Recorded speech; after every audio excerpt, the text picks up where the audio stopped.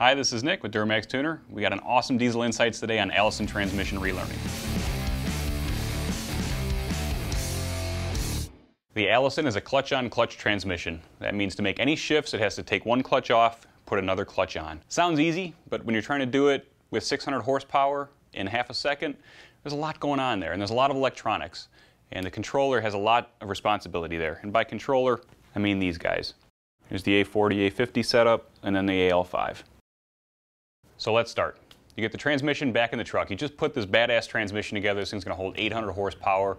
You got the best clutches. You set the line pressure where you want. You got all your clearances set, right?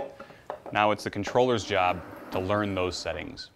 The first thing you're going to do when you get that new transmission in the truck is initiate that fast learn.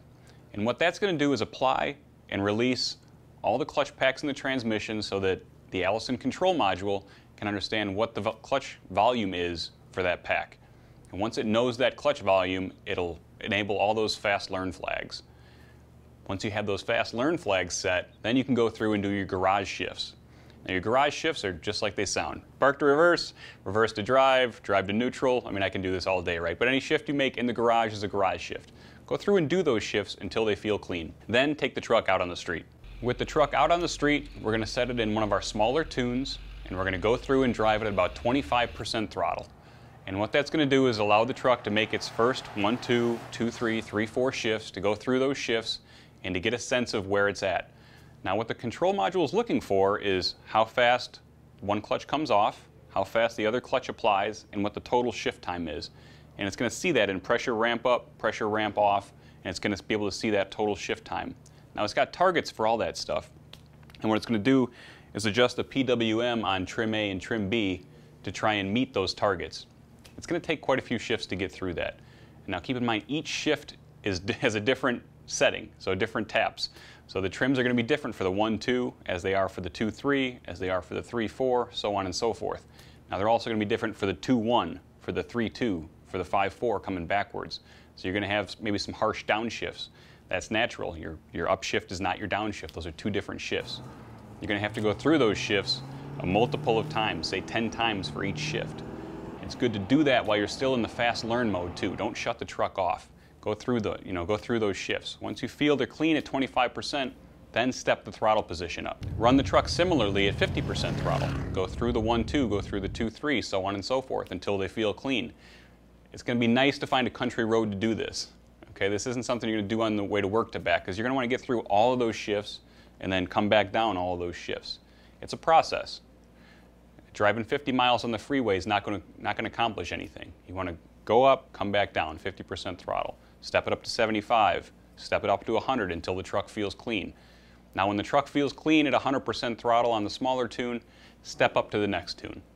Does it feel clean again at 50% throttle? If it does, go up to 100% throttle. Does it feel clean? Okay, then go up to the next tune. You see what I'm getting at? You really don't want to put a big shock on the transmission by going to tune 5 right out of the gate and expecting this thing to learn. It's got a big difference between where those things were stock, where those trims were at stock, to where they are now. So not to scare you, but just to let you know, if you take the truck out, high horsepower tune, before it gets a chance to learn, there's definitely some downside to that. I mean, best case scenario, you get a little extra clutch wear, the thing lasts and just shifts hard a little while. Worst case scenario, you can get a tie-up. And what a tie-up is where one clutch is applied while the other has not fully released. So for a moment, both clutches are applied. And what that does is stress the parts, the hard parts, to the point of twisting. And it's a really bad situation. We'll show you some pictures of the twisted P2s, common stuff we find on trucks that are run hard without a relearn, or see some real abuse in that scenario. So we covered the first week of your new transmission, but what happens over the next 1,000,000 miles? 250,000 miles, depending on how you drive. It's important to note that Allison's always adapting. Over the life of your transmission, you're going to wear the clutches a little bit. You're probably going to add some power over the life of the transmission, and the controller is going to see those things. It's going to see that extra load, it's going to see that extra fluid volume needed to apply those clutch packs, and it's going to make adjustments to the trims to try and get the trans to continue to shift as good as it possibly can. Now what we normally hear from guys is, hey, I just towed a big trailer and now my trans shifts hard. Or I just hooked up to a big trailer and my trans doesn't shift as firm as I think it should. That's the Allison learning. It's important to know that. I just took it to the track and now it shifts firm. Yeah, that's good, right? The Allison is going to continue to learn over the life, And it's going to adjust defuel, it's going to adjust apply rates, it's going to adjust the trims. So you're going to feel that as you drive the transmission, especially as you make big transitions by changing tune or changing load scenarios. So speaking of adapts, it's important to know there's different adapts for normal mode, for 4-low, and for tow haul. So the truck may feel like it's shifting great in normal mode. You go to hook up a trailer and put it in tow haul, and all of a sudden, it doesn't feel like it's shifting as cleanly as it did. Give it some time. Okay, you're talking about a significant different load versus throttle position. It's going to take a little bit for the transmission to learn those settings.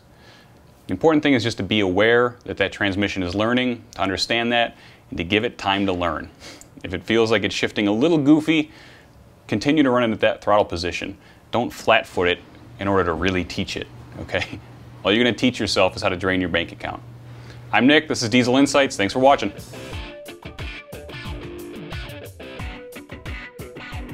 If you like these videos and you want to learn more, check out the Diesel Tuners blog, dieseltunersblog.com.